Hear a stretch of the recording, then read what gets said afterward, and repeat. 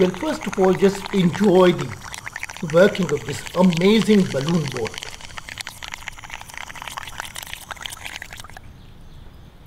Well, for making this simple balloon boat, all you require is a piece of styrofoam, a good quality balloon, a triangular rubber piece, and a bendable straw and some glue.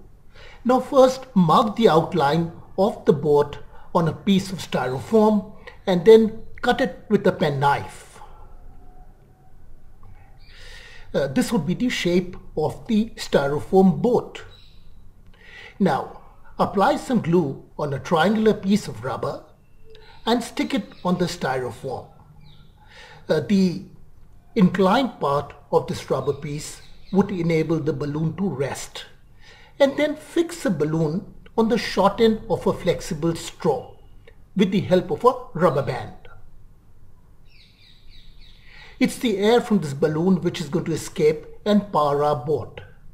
Now place the short end of the straw on the incline and tape the straw to the styrofoam boat. Now the boat is all ready. This is the underview of the boat, and then you inflate the balloon. Inflated bell.